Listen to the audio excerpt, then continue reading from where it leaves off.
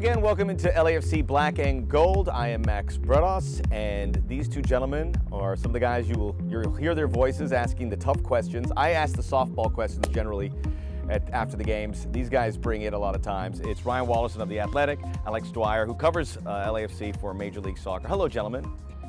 How's it going? We see here a fair lot. And speaking of questions, Ryan, and you really bring it with some of these questions sometimes, and I know you asked about the issue certainly with LAFC late in games. It hurt them again against New England, but this is something that Bob has been preaching. They're going to get it right. But how have you viewed that through the scope of all these games we've seen? Well, you know, it's definitely an issue for the team. It's something that we've seen a couple of times, but it's a very difficult thing to kind of parse down to one or two issues, as Bob is always saying in the post-game. It's not something that comes down to just the defensive line or just the keeper. It's a team mentality, and it's about, team execution. Bob says that a lot of the chances that, become the goals that we're discussing start from a ball given away in the attack. It's about not getting that second goal or that third goal to put a margin wide enough so that that can't happen. Kind of what you saw in Toronto, where the team had a 4-0 margin that ended 4-2. Having 4 goals kind of nullifies that discussion. Yeah, can't have that all the time. Exactly. Alex, this is certainly a growth, and the MLS season is forgiving in a lot of ways, but you could do it. But how have you seen this team going through the LAFC, the New England game, and how they have been able to work with different combinations of players? Yeah, I mean, a team like New England, I think there was close to 30 fouls in that game or something like that. There's teams that are throwing different things at them now. There's teams that have watched what they did early in the season, the goals that they've been able to score, and the new players that they've had to try to bring in. I think having them shifting personnel will be a learning curve, but for them they've had to do it quickly. The playoffs are coming, there's 6 more games left, and I think in the end a point was probably fair last weekend, but coming into this next game and several that follow, it's going to have to be a little bit better from them. And we're looking towards the playoff run here, and the Western Conference can really flex out here. LAFC could be one, they could fall off the back end here. When you look at the teams that LAFC have to be leery about, when you see the whole landscape, what sticks out in these final 6 games? LAFC have a really favorable schedule coming down the stretch on paper. You always have to throw that caveat in, but they're going to be playing teams towards the bottom of their table. Only really Vancouver is fighting for a postseason spot, and then the finale against Sporting Kansas City will, I think, be a battle for playoff positioning in the West. Yeah, he and I were talking about it before. I mean, most of the teams in the West actually have tough schedules, the people in the playoff picture. Apart from LAFC, it's just Seattle that has, more teams that are on the lower down on the table. But yeah, you would guess, as Bob Bradley told us earlier, 60 points being a target for them, that it's going to be possible for them to get at least 13 points out of the next 18. All right, guys, it's one thing to make the postseason, another thing to get up to one of the spots that you would like to get. There's a lot of teams in the former where they're trying to get into the spots, and this is going to be a fun watch. Hopefully it doesn't affect LAFC, but you have certainly in the Eastern Conference, you have Montreal and Philadelphia hanging on, DC United, Wayne Rooney, Toronto FC, those teams trying to get in. In the West, Vancouver's on the outside. I think Portland's probably safe now, and you also have the LA Galaxy trying to get in. When you see when it all firms up, how do you see, Alex, I'll talk to you, how do you see it all wrapping up? DC United, I don't know whether it's the fact that they have, I think, 4 or 5 of their last games are home games. They just have 1 more away game. They play Chicago twice, who's at the bottom of their conference. And a couple of the other games are definitely places where they can get points. I see them getting in. On the Western side, Salt Lake, Vancouver, those two both have pretty difficult schedules. I would say Salt Lake's is slightly harder. I could see Vancouver getting more points down the stretch and getting into the playoffs. I don't think that the Galaxy are gonna be able to overcome the task at hand. I think it would have to be perfect at this point. They could not. I don't think they can drop another point and realistically still be vying for the postseason. Do you like DC in the East, like Alex does? I do. Spades on both conferences. I think that DC is the team based on all of those home games, based on the fact that they're trending well right now. Obviously, we just saw a little bit of them in terms of getting points, staying on that road. And then in the West, honestly, the biggest thing for me that has me favoring Vancouver in terms of the team to come out in that 6th spot is the fact that they're 7th right now but have a game in hand, and schedules. I think that if they can take care of business in their final 6. The Galaxy, as I said, they have some tough opponents and they drop even a point, certainly 3 points, and I see them as falling out of the race. See, I want to talk about that stash because it's been one of the good luck charms, but I won't. But Alex, these guys are great. Check them out at the stadium anytime here at the Performance Center. I know you guys had a chance to talk to Bob. We will hear from Bob Bradley when we return here on LAFC Black and Gold.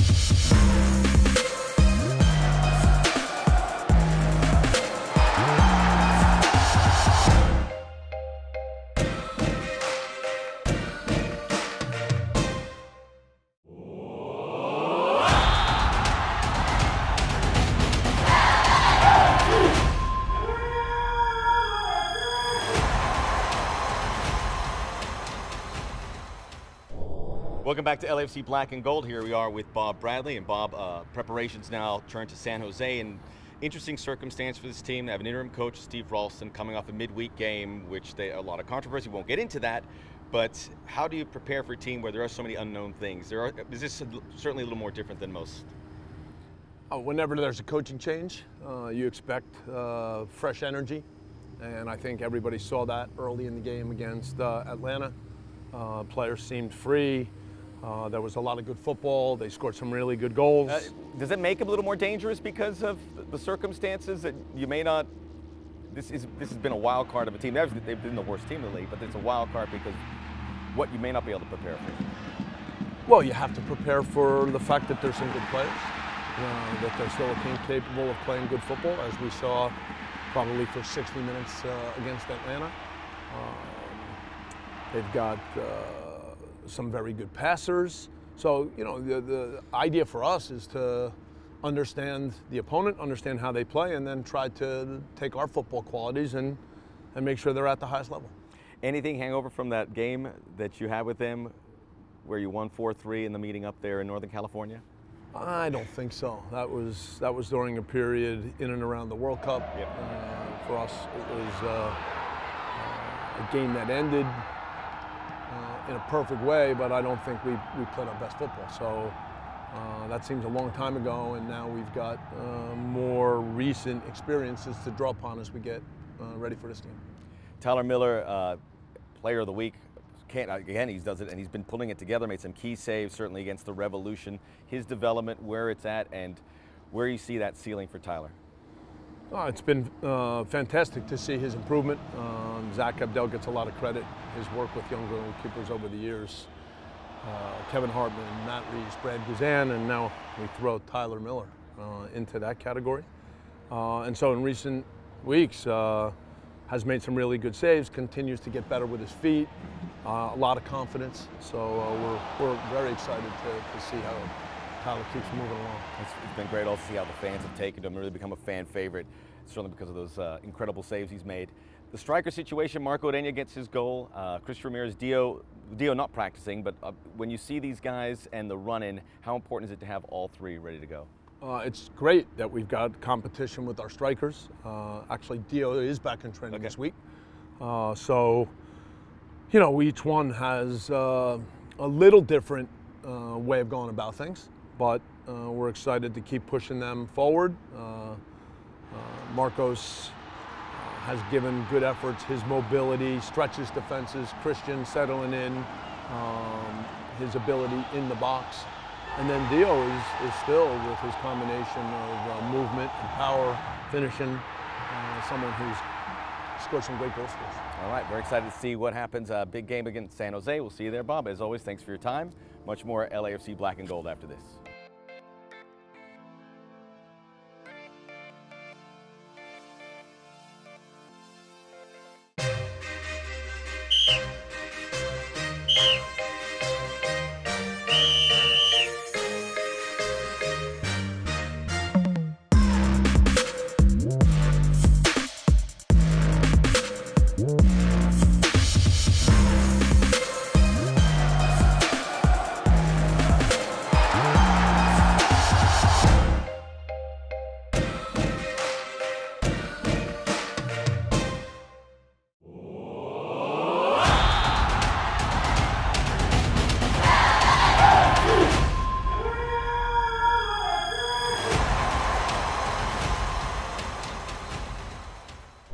Welcome back to LAFC Black and Gold. The guys are wrapping up the staff game. We're going to get a little closer look at that in future episodes, so certainly stay tuned for that. San Jose is the next opponent here at Bank of California Stadium. The guys will be going off on the road after 2 games, so get your tails out to Bank of California Stadium for this one. In fact, I'm going to help you with it. I have 2 pairs of 2 tickets. All you need to do is answer our trivia question. Send your answers to my Twitter handle, @BretosESPN, and I'll sort you out. First 2 people to get this question right. The question is, Stephen Bretos used to play with the Earthquakes. What round, what year, what pick was he drafted by the Earthquakes? You give me those 3 answers to that question. You'll get 2 tickets to the game on Saturday, and be prompt. The game is not that far away. All right, Stephen Bretos is from California, so he's not very far away from home, but some of the players on LAFC call home a lot farther away, and that includes Latif Blessing. His mother, his sister are in Ghana, and while he is in LA, he's thinking about them a lot. We had this very special feature that aired on YouTube TV that gets a closer look at Latif and his love for his family and his village. Ghana is a very good country, you know, to be there, you know. You can walk, you can do everything. Like beach, it's a good culture, you know, like we love each other, you know. That's why people just love Ghana, you know. When you get to Accra, maybe you drive maybe 1 hour to my village, a small village.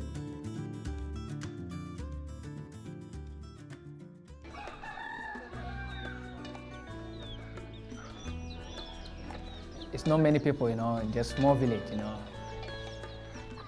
When I start growing in Nankasi, like poor family, you know.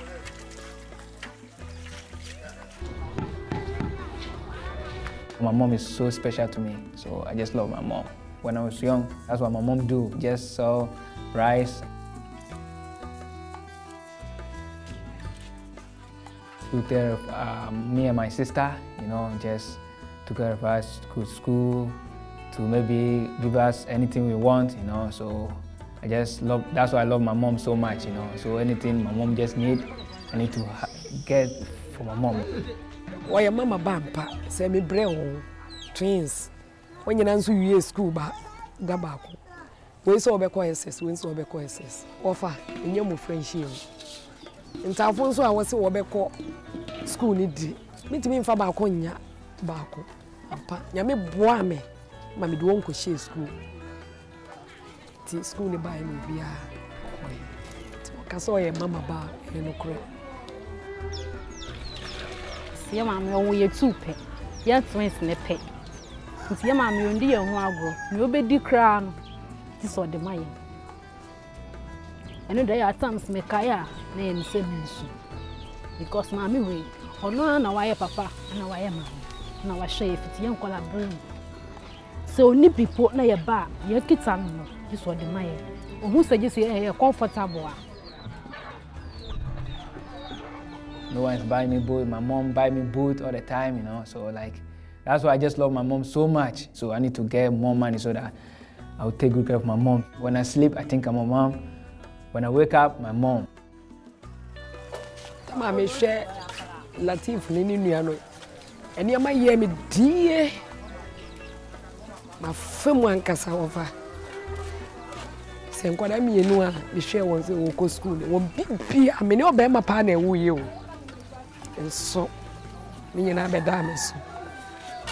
When you know me share, we know, when me and you answer say, this me do one coincidence.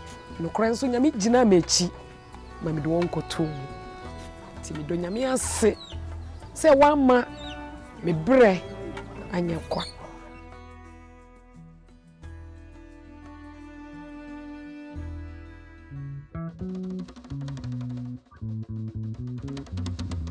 I was my mom's hood and I started playing football, you know. God created me to come and play football, you know. Like, when I was young, I started playing. People would say, hey, you're special, you know. When I was little young, I played so good. Nemo frase, dia ni ji won ball. Man eduane kuro oni. Jibo. Mi tu kwan ko baby say ameba. O mbisa hwe say ball o baby say. Say ma me ball no way. No kura me so me konso am top brain. I mean, top born a brain and a sad idea, oh, Miffy. And mammy, who say, our future say, or be a big time footballer. By then, I was class 6. And I was nominating me for Milo competition, Eastern region. It is that time no offer best player, and na me be who say me no. He has the future and the effort to be a big-time footballer in the whole world. High school championship, I win best player, goal king, have a lot of stuff, you know, like medal, golden boot. And my friend just told me, hey, Latif, you need to work hard, you know. We don't have any star in this village. You will be the star, so like you need to work hard. And I said, okay, I'm gonna do my best to maybe make a star. So right now, hey, everybody was happy for me to be a star, you know. So sometimes when I score goal, everybody was happy in that village.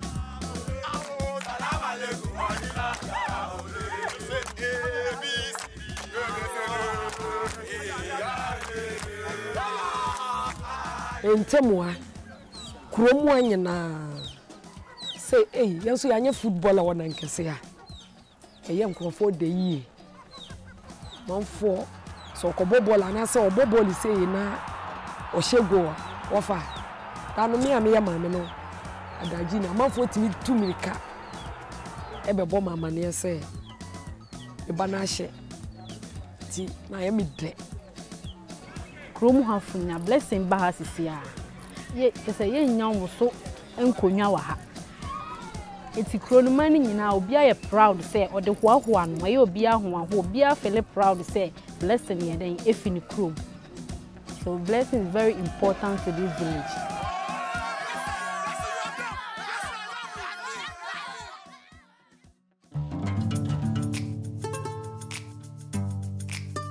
After the season, my boot I use, the players' boot they use, like I just talk to maybe the staffs, hey, I need that boot, you have to give it to me, so that when I go my town, I just give it to anyone. So like everyone is wearing new boot. You know, the pitch we play on it, and it's bad, so bad. So like when I have money, one day I just say, hey, you know, when you pay for me to make big money, you know, I'm gonna make something special for you guys, so that I'll put my name on it. So it'll be like Latif Blessing page, you know, people will be happy for me. So I just thought, hey, just pray for me. So okay, we're gonna pray for you. We know, we believe you, you're gonna do it. So like one day, I prefer one day I'm gonna do that for them.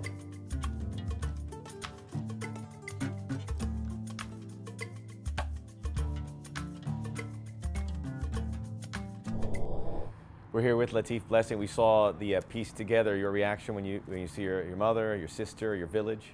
Now I'm so sad right now. I saw my mom just crying. You know, I'm so sad. You know, one thing, you know, about my village, I need to work hard. You know, for maybe big something for my village. You know, that's what I'm talking about. You see my village, you see where I'm coming from. It's poor. You know, so I have to work hard. I have to look back. When you look back, that's why you need to work hard. When you look back and say, hey, you have nobody, so you have to work hard. So you feel that pressure. Yeah, to come back, pressure, you want to go back to the village and provide new boots or new fields. Yeah, so that maybe people happy for me, you know. Like when I have match, they just call me, like, we just pray for you, like, hey, this time we're not going to score goal, you're going to score goal. So I'm so happy. So like when I just returned back last season, just when they are playing high school game, so they see me, all of them, they're happy to see me, like, hey, welcome, welcome. So come and say something for a case. For maybe they look after you to maybe be a great player one day. They look to you. Yeah. Okay. So I just go to them, I talk to them, have to be humble, respectful, you know, do everything, come and be a great player more than me. So I just promise them, like, when you pray for me to make big player in one future, like, I'm gonna build this park for you. Then next future, this park will be glass. Everybody will be happy playing this glass. So you gotta pray for me. So everybody was clapping, you know, exciting for me. So I just promised them, like, I have to do it. So that's why I need to work hard. Anytime I'm in training, I'm somewhere, I just pray for maybe big somewhere, like, to be like something special for my country, you know. When you have your family, when you're in a new place, you need something to fill that void. Yeah. So how's LAFC been able to do that?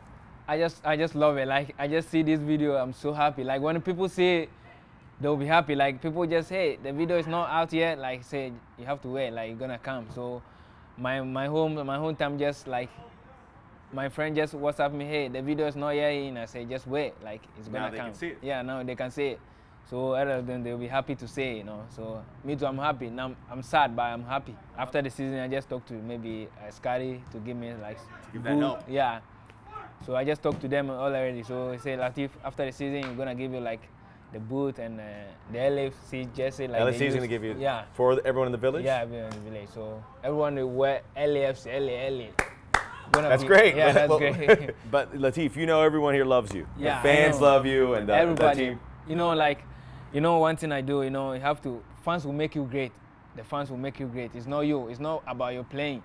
But fans will make you great. So you have to maybe appreciate it with fans after the game. You have to take picture with them, dance with them. You know, they'll make you great. Like Latif. So there you go, folks, and a beloved member of this community, and everything that you do helps engineer him, and it's passed forward. So Latif, thanks. It was great to share that with you. Thank you.